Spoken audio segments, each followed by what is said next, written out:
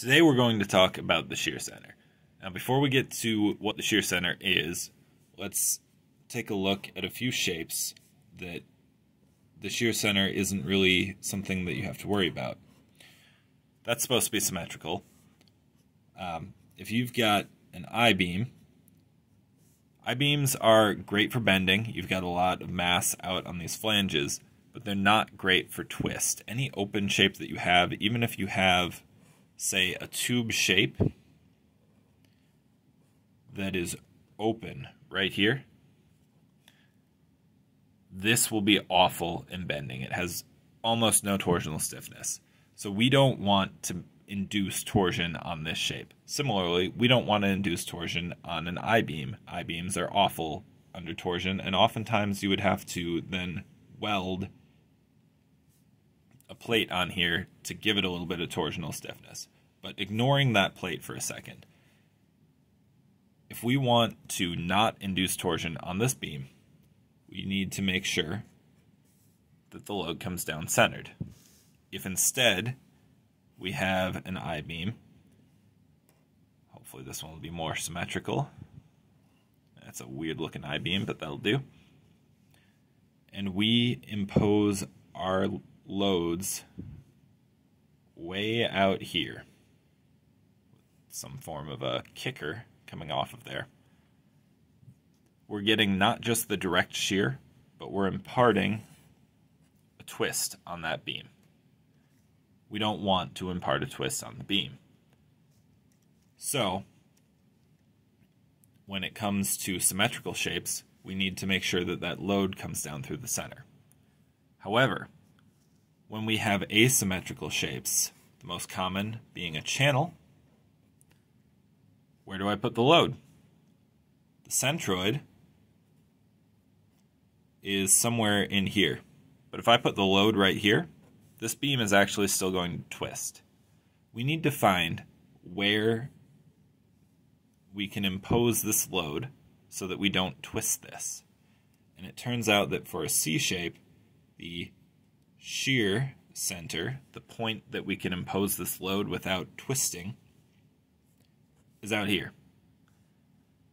We can find this by investigating the resultant shear forces in each component here, which, if you remember from your basic mechanics and materials classes, at any free boundary, your shear is equal to 0. So we've got no shear on these free ends, and from continuity we know that the shear here is equal to the shear there coming around this bend.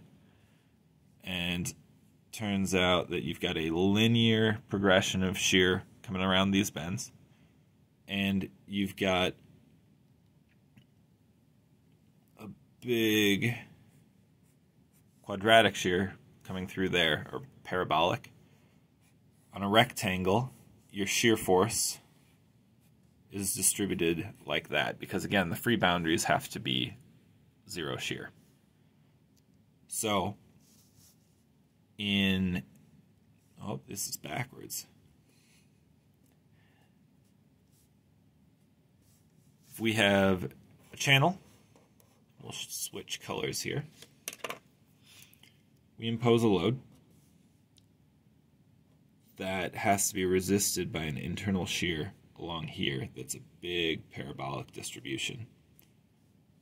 And from some of our forces in the y direction equal to 0, we know that this external force V and the integral over that area of shear,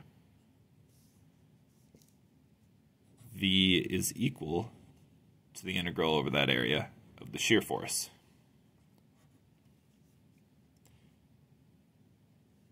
However, right here, at both of those locations, we've still got some shear force going on. So we've got a little bit of shear produced along here and a little bit produced along here. We're going to get a couple here, and we're going to get a couple here. This should be more horizontal. V top is equal to the integral of our shear force over that area. And we'll integrate over this bottom area as well and come out with the area under this shear curve equal to V bottom. And if we've got a symmetrical shape, we know that the shear center is going to be located on that axis of symmetry. So if we were also applying a shear force this way, we know it needs to be smack in the middle so that we don't impart an asymmetric shear or an eccentric shear on here and twist it that direction. But if we're coming down this way, we're going to end up with some eccentricity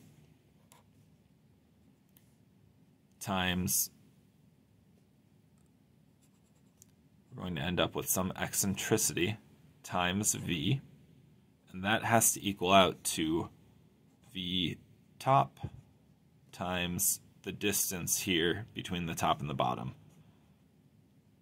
Distance top to bottom. And that's to the midpoint of each one of these. So dividing through, that is going to give us that the eccentricity off to this V force from the mid-thickness of the flange.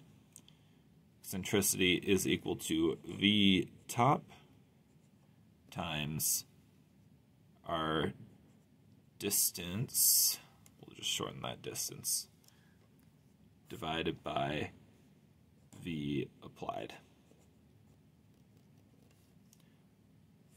What is V top? Switch back to red, black here.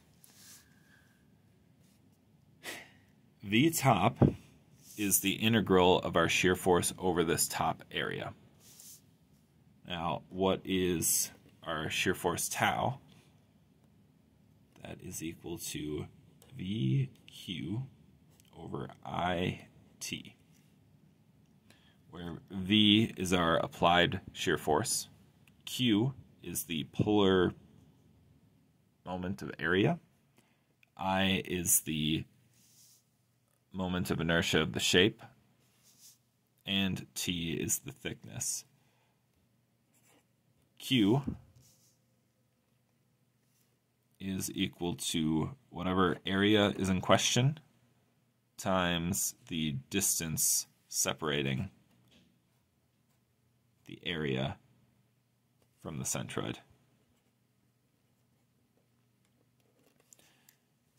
And if we grab just that top flange, we say that this variable here is S, and we're investigating Q of S is equal to the thickness of that flange times S times, and our distance is going to be, if we come back up here and call this H over 2 and the full height H, then that will be H over 2 minus T over 2 quantity, which gives us our Q of S, and we would integrate this puppy, or more accurately, T of S, integrated over the area of the top flange. Then we would substitute that in for this V top. We've got our distance separating the top and bottom flanges. That is going to be H minus T.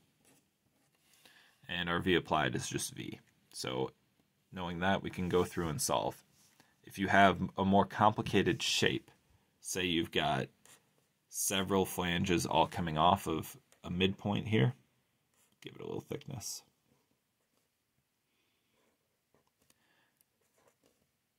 Your shear center will be where everything comes through because the resultant shear force of each one of these has to come to that single point.